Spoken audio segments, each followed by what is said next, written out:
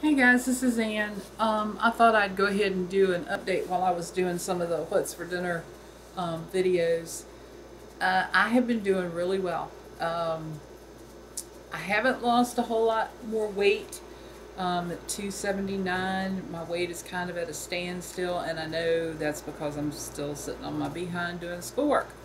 But that's going to change. I'm going to start a routine of bike riding. I got a new bicycle seat for the bicycle. Hopefully it won't feel like it's going to cut me in two while I'm riding it. And I'm going to try and get out every morning, at least ride the bicycle. I'm not going to be able to do the water aerobics. I just can't really afford it right now. It's kind of expensive. So I'm going to get out and just ride up and down the road on the bicycle. The weather's starting to turn cooler here. That's a real plus that we have here on the eastern shore of Maryland. About late August, we start getting cool mornings and cool evenings, so I can fit that into my daily schedule. I know I posted before about my blood work, but I am really happy about my blood work from the doctor last week. Um, my cholesterol is down to just absolutely phenomenal. It's 115. My bad cholesterol is down, although I do still have some residual, but my good cholesterol is way up. I am really, really happy about that. And then my A1C went from a 12 to a 7. And I am just thrilled. I'm not, she said, don't even bother taking, insulin or anything. She says the way you're eating, it's just going to keep coming down. So while I may have periods of high blood sugar after eating fruit or something like that, it comes right back down, and that's the way your body's supposed to work. So I'm no longer considered insulin resistant, and I do not have metabolic syndrome anymore. So I'm real glad about that. My thyroid is fine. I was a little concerned about that because for a couple weeks I was feeling kind of, just weird, and losing some hair and stuff like that. And she says she probably thinks that's just age, along with some other symptoms I had. It was just age and hormones. So um, I'll put some foods in there to try and counterbalance that.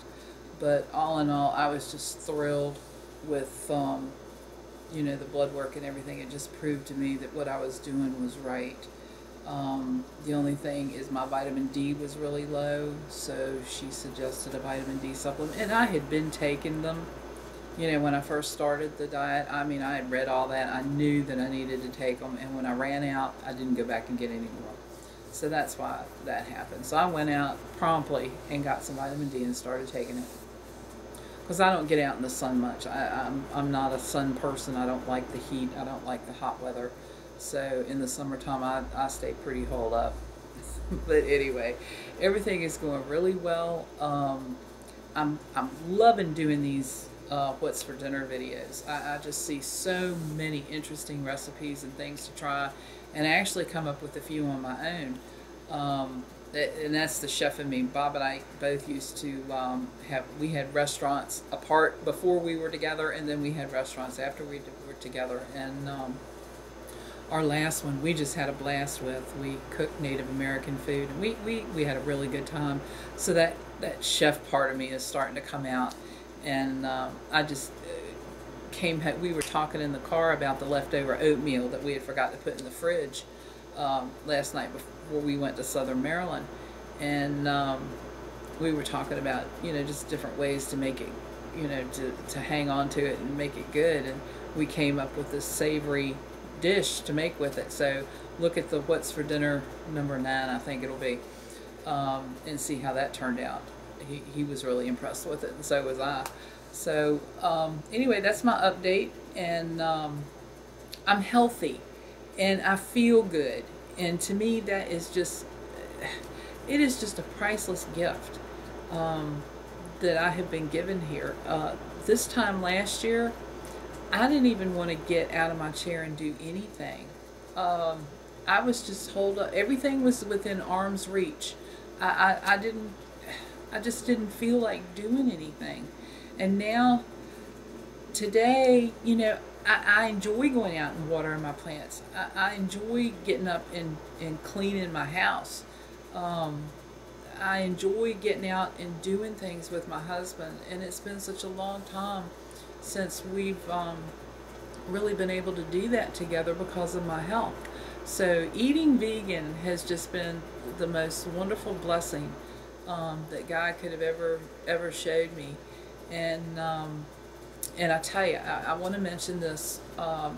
There, if anybody that gardens or has wanted to garden and thought it was too much work and all that stuff, because we're getting ready to start a garden, um, look up a film called Back to Eden, and look at the way this guy, his name is Paul, does his garden. He moved to an area that did not have a lot of water, and he was just searching for ways to garden without water. And go take a look at it. It is really amazing. That's what while we don't lack water here, I I'm not that you know, I feel better, but going out hoeing all day long, you know, pulling weeds and stuff like that is not my idea of fun. I love to plant. I love to watch the plants grow. I love to harvest and all that stuff. But all that work in between, I'm not real thrilled about it. So you watch this guy. It's called backtoeden.org. So, and if you want to garden, try it. I mean, it's just phenomenal. But anyway, I'm going to say God bless you. And I hope you have a beautiful day. See you later. This is Ann.